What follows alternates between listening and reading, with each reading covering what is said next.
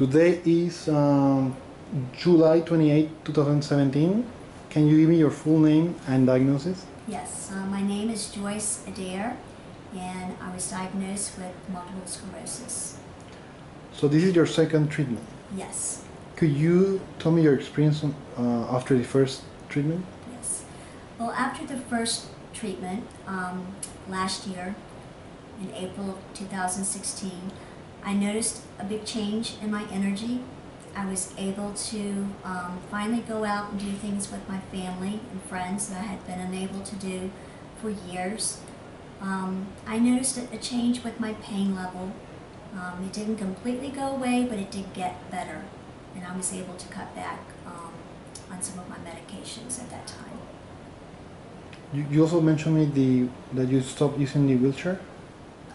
Oh yes, I wasn't using the wheelchair. I was able to walk on my own. Not using a cane or anything at that time. I could put full weight on my legs. Okay. Yeah. This is we just finished your second treatment. Can you mention me if you have had any improvements this week?